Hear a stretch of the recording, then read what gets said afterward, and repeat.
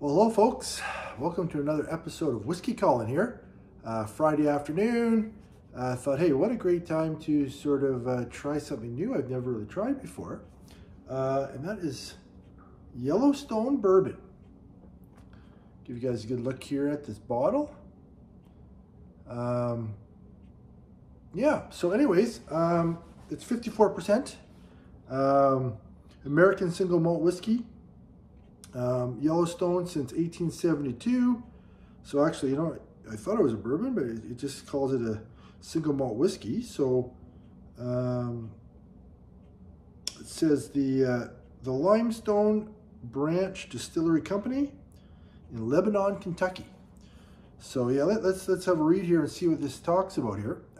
Like any member of our family, Yellowstone American single malt whiskey stems from previously established roots. Nearly everything we've perfected across 7 generations of distilling presents itself in this bottle. Made from 100% malted barley and perfectly aged in new charred American oak barrels, this smooth yet complex whiskey rounds the palate with notes of honey, dates, and spiced pear, with a strong oak and cinnamon finish. Much like the park for which it's named, this whiskey is a uniquely American icon, one worth of revisiting. Yeah, distilled and aged in Indiana and bottled by Limestone Branch Distillery, Lebanon, Kentucky. And it does say, you know, on here it says YellowstoneBourbon.com is sort of where their website is. So I assume it's a bourbon then, but it just, you know, it's funny how they don't quite say bourbon on the front label here that I can see. Either way, I'm looking forward to trying this for sure. 108 proof, like I said, 54% alcohol. Hope you guys got something poured yourselves, a bourbon or something bourbon-esque. And yeah, or if you've got this, let me know what your thoughts are on this sucker. Okay, let's see if we can get a good cork pop here on a nice Friday afternoon. Why not, hey? Here we go. Oh yeah, that was a good one.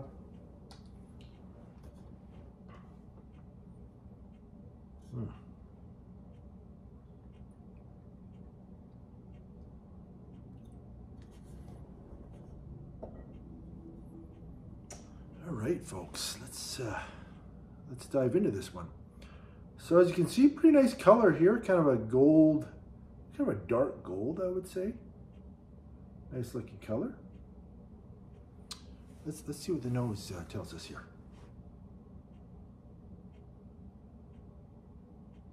Yeah, definitely getting a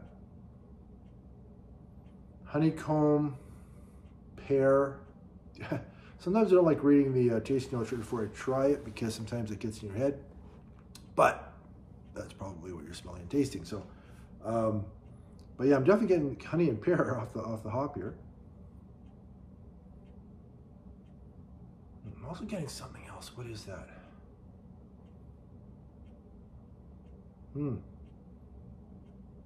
Sort of a grippiness on the nose. Kind of a grippy. What is that?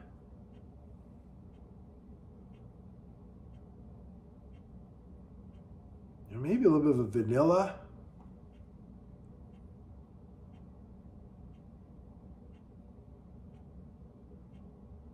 Very, you know, I gotta say, a nice aroma to this one. It's quite pleasant. Maybe an ever so slight waxiness on the nose, which I really like that when a whiskey has a bit of a waxy smell and taste. All right, folks, cheers. Let's see what this one tastes like.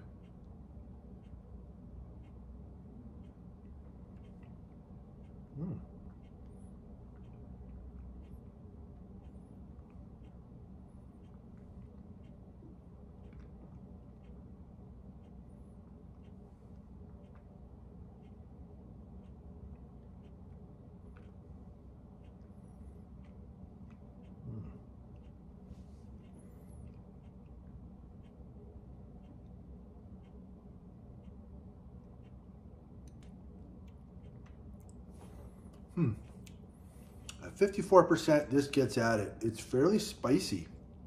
So you're getting, getting kind of the alcohol heat and some good spice there. Yeah, that's really nice.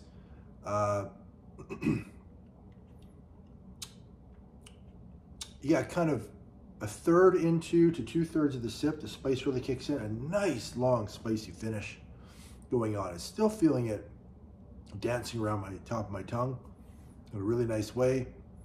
Yeah, I definitely get some of the pear they're talking about, which a lot of times that's not my favorite tasting note in whiskeys.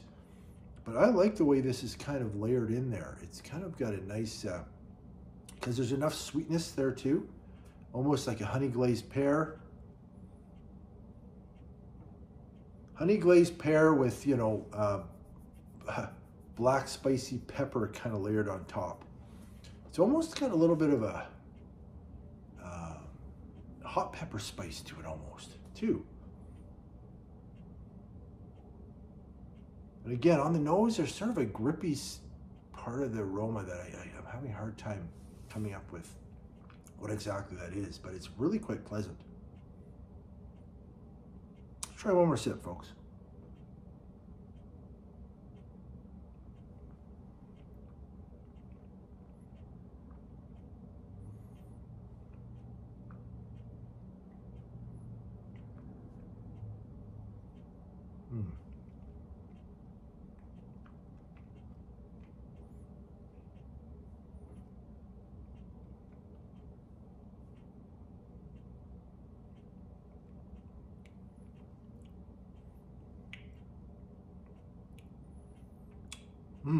Yeah, I'm almost getting a bit of a charred toast, you know, like kind of a, yeah, you know, you kind of that toast crumb, maybe a touch of cinnamon. I think they mentioned that. You know, a lot of breakfast flavors in this, you know, like kind of a toasted honey, you know, actual piece of toast with maybe some cinnamon spread on it, with maybe some, you know, almost like a kind of a glazed, you know, sugar glazed pear or something, you know, sliced up or something. You know, all kind of, you know, I'm picturing a lot of breakfast flavors and aromas here.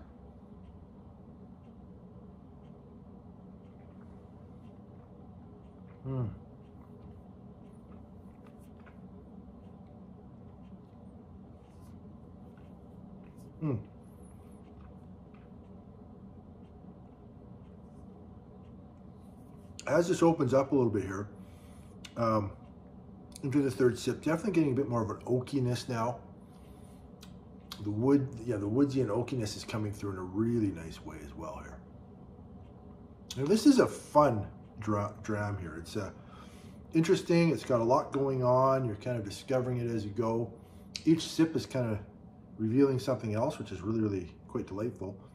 You know, some whiskeys are a little bit more, you know, boring, or the journey isn't quite as eventful. It's always great when it's an eventful journey like this and you're kind of getting surprised. Yeah, you know, it's almost got maybe a bit of a plum to I'm picking up. Really nice long finish for this one. It kind of goes on and on and on. Again, 54%, so it's some pretty serious business. You're going to definitely get a bit of, you know, lingering finish, but it's a nice, flavorful, lingering finish. You know, and now what I'm gonna try to do is just put a little bit of water on here. Just bring that ABV down just a touch.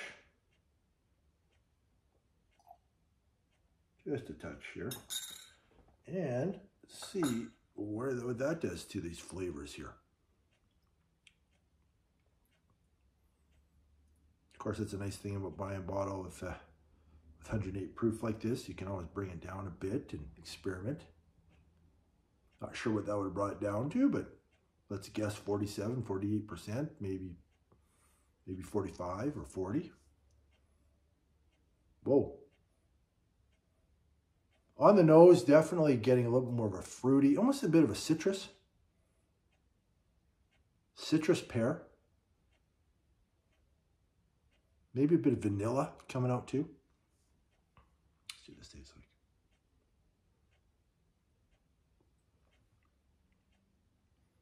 Mmm.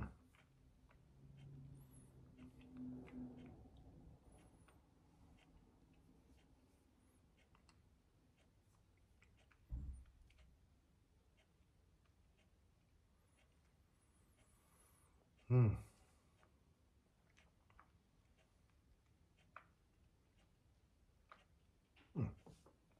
Kind of strange. Adding that water almost seemed to give it a bit of a thicker texture, almost, doesn't make sense.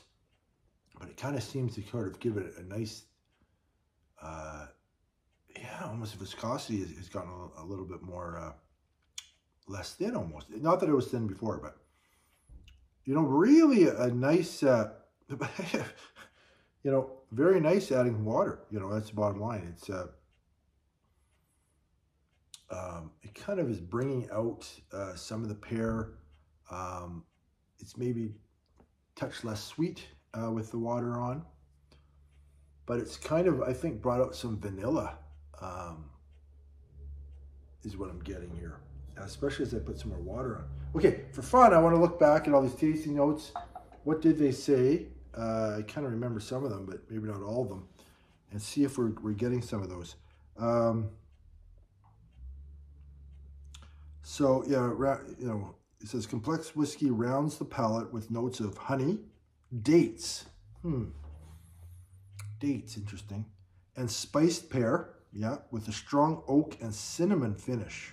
Okay, interesting. So they don't mention vanilla in here. But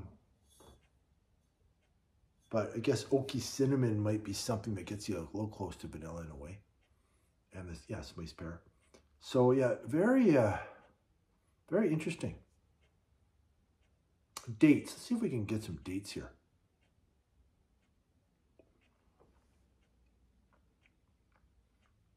I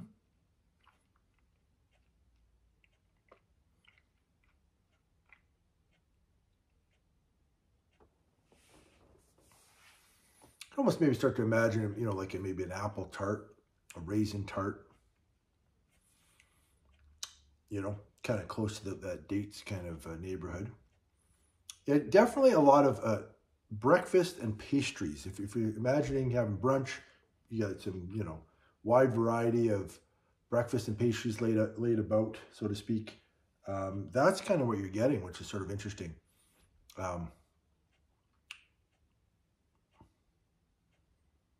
And, you know, I guess that kind of works because it's, well, it's 3:45 p.m. here. So it's a little bit earlier in the day. So, you know, you're not that far from a brunch, let's say. And so you're picking all that up. It'd be interesting to have this later in the evening. You know, this might be kind of a nice after dinner, a little bit of a dessert feel with some of the pear and the sweetness as well. You know, almost like a sweet breakfast or a dessert is sort of what we're getting here.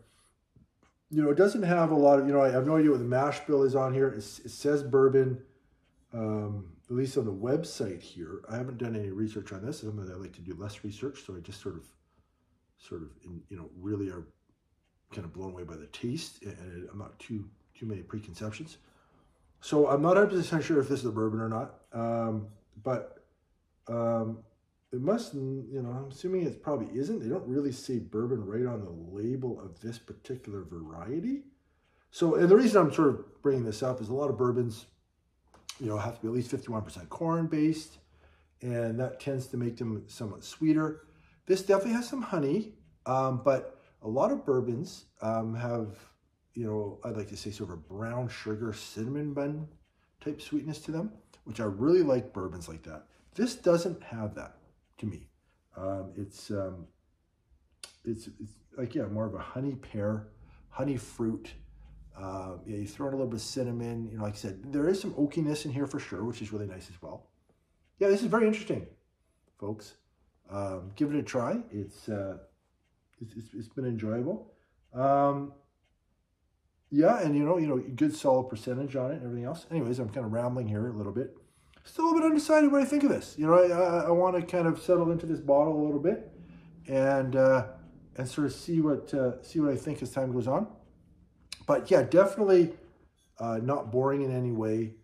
Sometimes whiskeys for me that have, a little bit too much of that pear.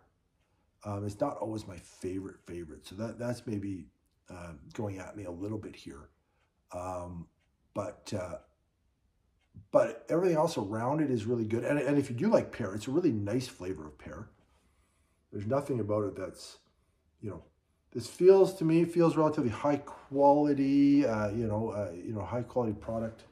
It's quite nice actually. Sometimes it's personal preference though. So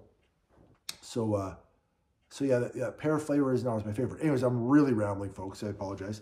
Anyways, have a great weekend. Have a great Friday. Let me know what you think if you've tried this. And we'll see you again soon, everybody.